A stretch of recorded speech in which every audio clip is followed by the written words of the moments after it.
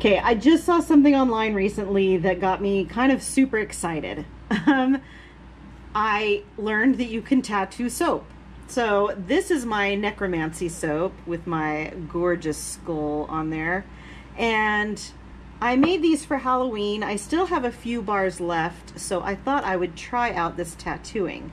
So we're gonna turn our bar over to the unstamped side, and I have these roses. We're just gonna lay them down, and I have some distilled water, and we're going to soak the paper backing on this and see if we can tattoo our soap. These are just skin safe temporary tattoos, the kind that you get like in nickel slots, the kind that they use at kids' parties and stuff like that. So absolutely skin safe, so there's no problem with putting it on the soap. It'll be interesting to see how it wears or how it sticks to the soap.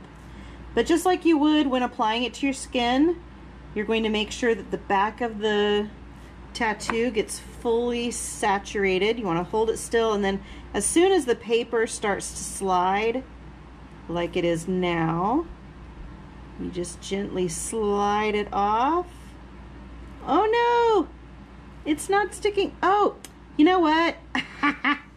That was my mistake.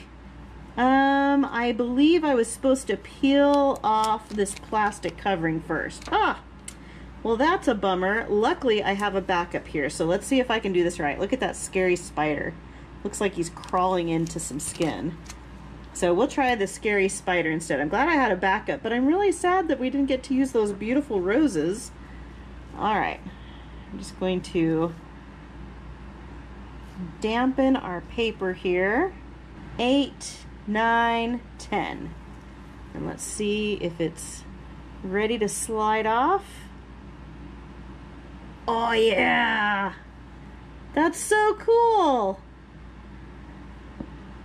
I love it. Spooky spider on a spooky soap. That is very, very cool. As someone who was fascinated with tattoos all growing up, I think this is awesome.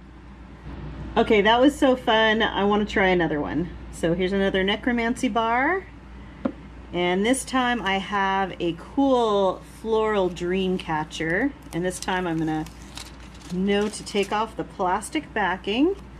And let's see, is there a side up? We'll do it this way.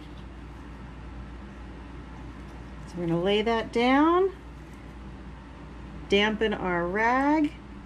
And this time I'm gonna be a little more careful. Last time I was squeezing so hard on the rag that some water dripped down and got on the soap. And I don't want the soap to get wet per se. I just want the paper backing to get wet.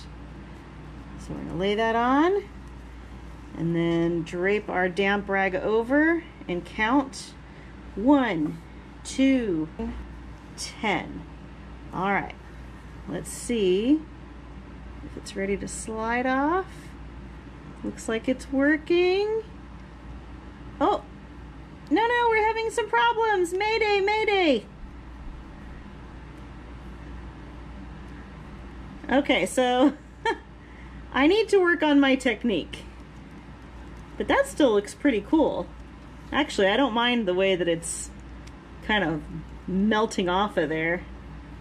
I found another rose design because I really, really want that rose design.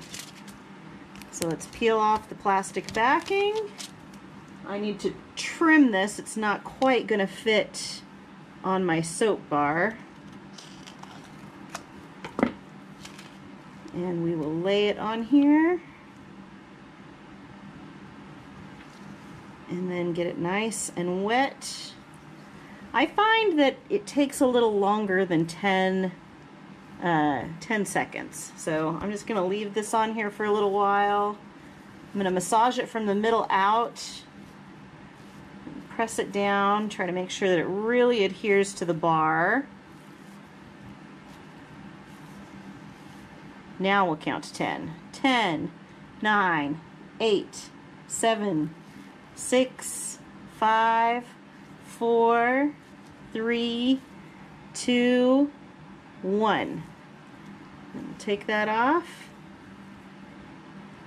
and gently slide. Oh, much better. Ooh, look at that.